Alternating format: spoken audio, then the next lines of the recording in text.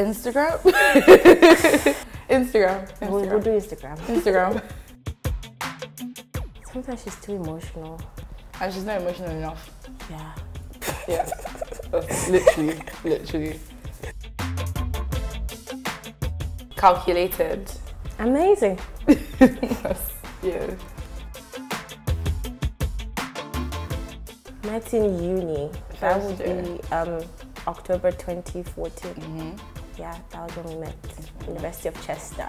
I'm sure we have different versions of who spoke to who first. Yeah, because I believe that I spoke to her first, but she says no, that she was already sat, which is incorrect. Okay. Yes, I came into the class, she was already there. I sat down first. I agree on that. Yes. We're living in the same house when we were in uni, and I started going through certain things at that time. And for me, that's when I decided, okay, like she's there. I was going through certain things, and every single time, as emotional as I'll get, even as like crazy as I'll get, she was always there, like calming me down, like, have sense, calm down.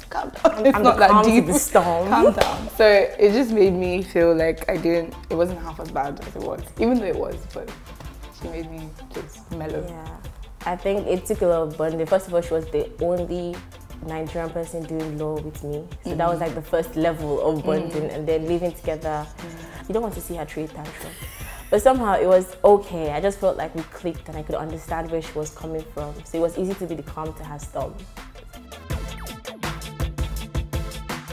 TV show for her would be The Flash. That's the only one I watch, and Song, I don't know. yeah, none.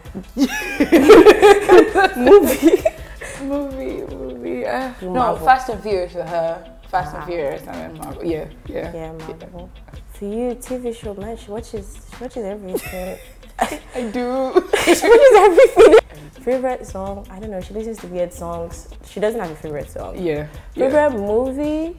Safe Heaven or something like that. Favorite movie? Safe Heaven. Yeah. Man, she just loves me. I'm just a lovable human being. Just See, I think she was born to meet me as a best friend. To be honest, I don't know. I just know that if I get upset for too long and we fight a lot, somehow we still get to resolve it. Somehow I know that, okay, she's a lot more accountable than I am, because I forget half the time, but she doesn't. So I know that if I need something at a certain time, before I even finish saying what I need, she's there. She's already done it, to be honest. So, and she knows that I'll do that for her most when I remember. But yeah, I feel like that knowing that, like, no matter what she do, I'm there, and no matter what we balance each other. Like, for instance, I don't like planning anything. I like to be the one to give instructions, like, okay, we need to pick up this phone from here to here. But she's the one that actually picks up the phone from here to here. So I think we just balance each other. By 4:30, we'll get there 4:45. We'll get there for like.